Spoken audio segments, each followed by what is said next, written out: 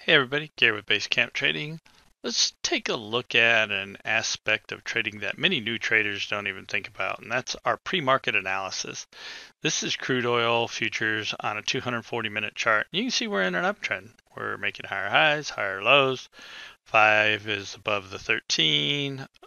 5 and 13 are above the 50. The 50 is above the 200.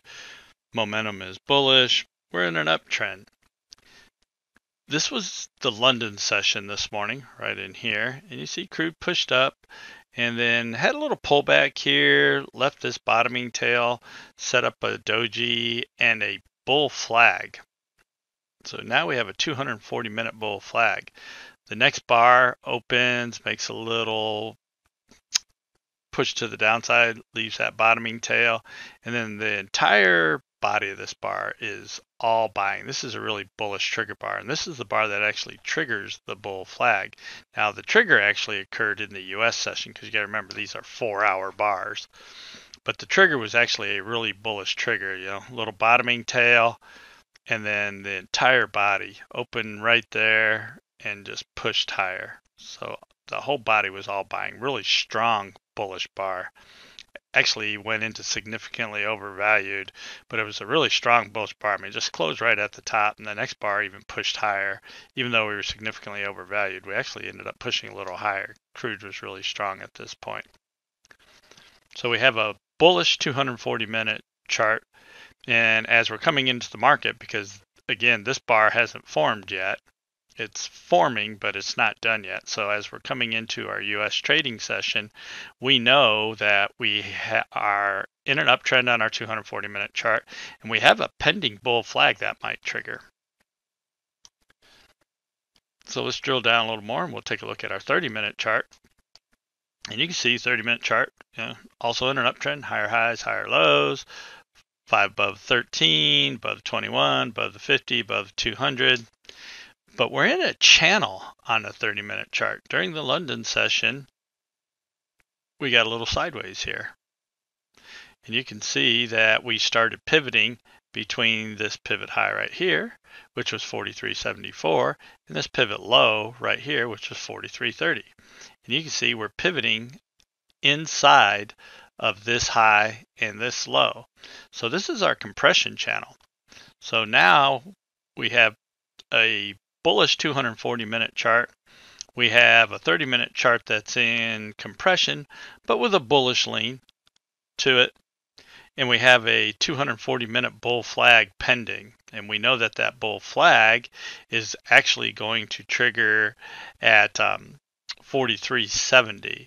The top of our channel is actually 43.74. The bull flag is going to trigger at 43.70. So now we know, okay, we're coming into the US session. We have a bullish 240-minute chart, and we have a 30-minute chart that's in compression. Well, right in here is where the US ghost pit opened in crude, and that's from 8:30 to 9 o'clock. And this is where that opened. And you can see that we're in compression, but we break out with a nice strong bullish move. You have this bar opens at the bottom, goes right up to the channel line, stops, but the whole body's buying. And then the breakout bar, which is the important one, opens right here at the bottom, pushes through, breaks out of compression, and closes outside of compression. So now we're taking the break of compression. It's the breakout that we're actually looking for. We don't have to wait for this bar to close, obviously. I mean, this bar could have closed way up here. We would have missed the move. So we're taking the breakout, but if this bar had pushed up and then left a big topping tail and closed back underneath the line, that's a big red flag. We're probably going to consider exiting our position at that time. But instead, we got the breakout and a nice strong bullish close. So this confirms that this is a pretty good breakout. And at the same time that we're triggering this breakout, we're also triggering that 240-minute bull flag. So now we're in confluence. We have a 240-minute signal triggering, and we have a breakout on a 30-minute chart triggering. So now we're in confluence, and we know that when we're in confluence with our higher time frame charts, those are the times that we have a stronger possibility of a larger move. And we ended up getting a pretty large move in crude off of that breakout right there. This is what it looked like on the Renko chart, because again, Renko chart is one of our primary trading charts. And this was where we had the overnight high that led to the compression. Because now this is a Renko chart. From here to here, that's about 6.5 hours worth of trading right here, because these bars only form as price moves. And so you could see we were in compression during that period of time. We had a pivot high right here. We had the pivot low, and you can see we're pivoting inside. So we're inside compression on our Renko chart, which coincides with the compression on our 30-minute chart. However, this chart is still in a bullish mode also. You can see we're making higher highs, higher lows. Came in here, formed a little compression. We didn't change the trend because we didn't make a lower low. So we're in compression in an uptrend, but in compression inside the uptrend. You see momentum kind of went sideways. See how we're kind of chopping sideways in momentum, and then as we're triggering the breakout, we're getting bullish momentum. We're getting a breakout in momentum. We're triggering the 240-minute bull flag, and we're triggering the 30-minute break of compression, and we get a nice push to the upside on this.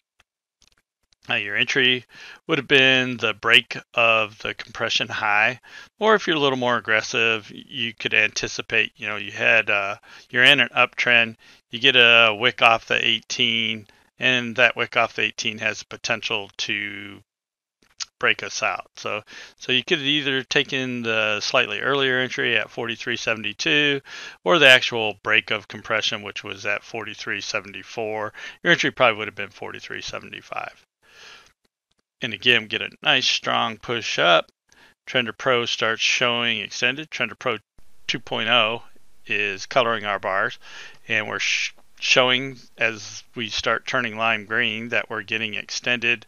We get this many bars in a row, we're usually going to exit on the first reversal bar. That first reversal bar closed at 44.76. You were in at 43.75.